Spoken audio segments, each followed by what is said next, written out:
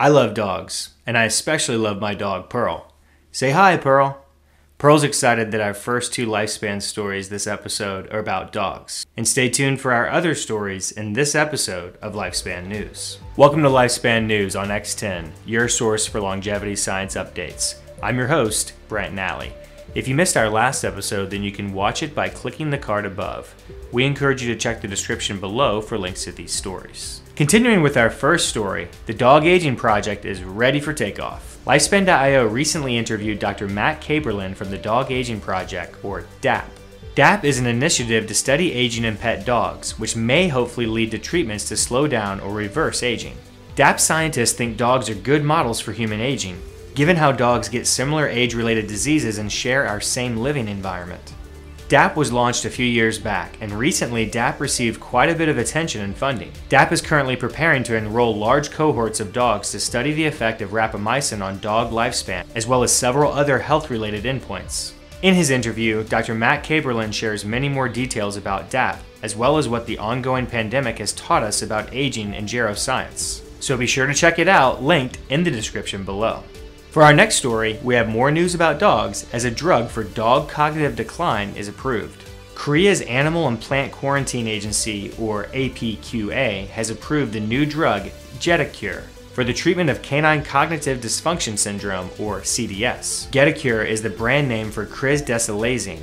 CDS is an age-related progressive neurodegenerative disease with a cognitive and behavioral deficit that is accompanied by beta-amyloid precipitation, pathological tau, and neuronal death, making it similar to Alzheimer's. A phase 3 trial with dogs with CDS showed that the drug improved their cognitive dysfunction rating. The drug showed considerable effects in 3D culture and animal models of Alzheimer's disease in reducing neuronal death, tauopathy, and amyloid plaques to some extent, which are pathological hallmarks of Alzheimer's disease. Byung-Ju Gwag is the CEO and president of GNT Pharma, which is the company that developed the drug. Gwag said, quote, "Crisdesylazine, the first multi-target drug proven and approved for CDS featuring brain pathology similar to AD, gives hope for better treatment of AD patients. We plan to initiate a pivotal clinical trial of crisdesylazine for patients with mild to moderate AD this year." End quote. By the way, Lifespan News is released every Tuesday at noon Eastern Time, while our other Science and Advocacy X10 videos are released every other Monday, also at noon Eastern Time. We encourage you to subscribe to our X10 YouTube channel. Once you're subscribed, be sure to click the notification bell and select all notifications to ensure you don't miss any videos. Now, back to the news. A new study has measured age with a blood-borne neural protein. A new study shows that functional deterioration of the nervous system contributes to late-life mortality and identifies a related blood-borne biomarker for all-cause mortality.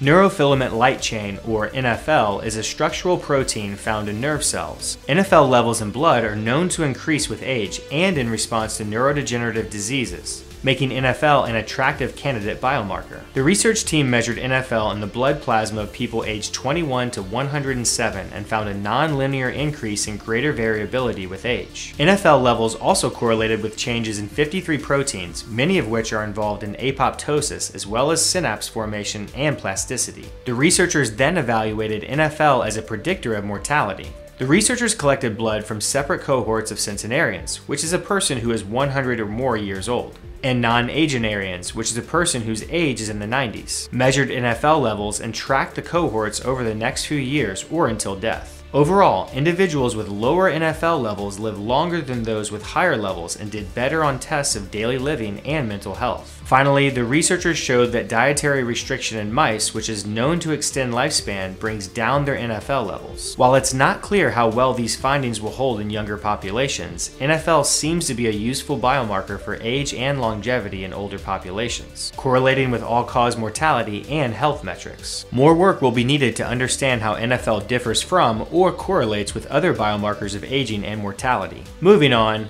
Bioage launches a clinical trial for unexplained anemia of aging. Bioage is a California-based company that focuses on aging research. Recently, Bioage have announced a phase 2A clinical trial in elderly patients with unexplained anemia. While not typically thought of as a disease of aging, the incidence of anemia is higher in older people. In young people, causes of anemia are generally straightforward, but not so in elderly patients. In nearly a third of anemic patients over 65, the cause is unknown. Anemia leads to tiredness, dizziness, and weakness due to a low red blood cell count, and therefore poor oxygenation of tissues. Elderly patients suffering from anemia experience reduced mobility, independence, and are more at risk from falls that, in old age, can be really dangerous. Mortality rates of such patients are several times higher than those older people without anemia. Bioage discovered that high activity of a factor known as hypoxia-inducible factor, or HIF, is associated with increased physical and cognitive function as well as extended lifespan.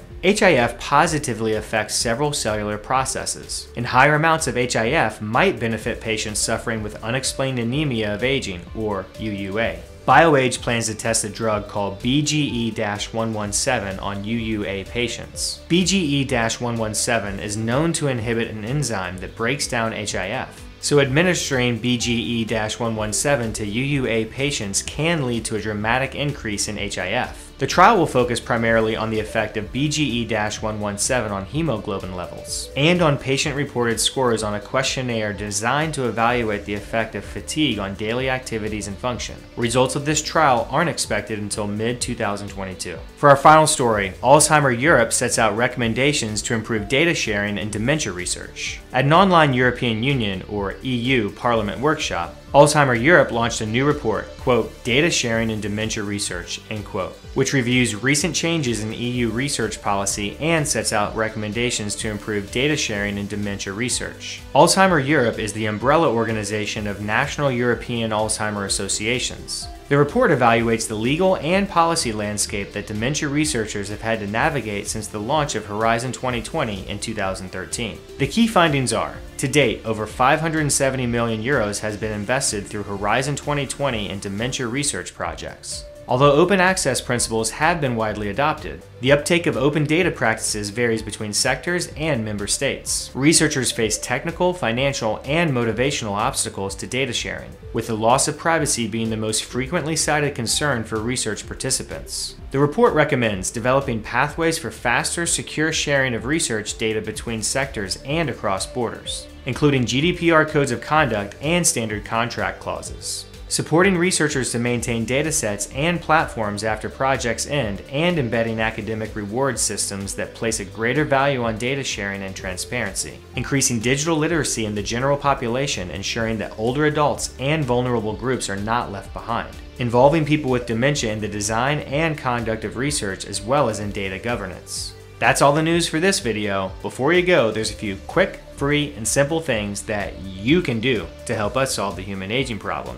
If you haven't already, please make sure to like this video, share this video on your social media, make sure that you're subscribed with the bell turned to all notifications to ensure you don't miss any videos. Is there a recent life extension story that you think we should have included in one of our recent videos but haven't yet? And which of the stories from this video excited you the most? Let us know what you think in the comments below.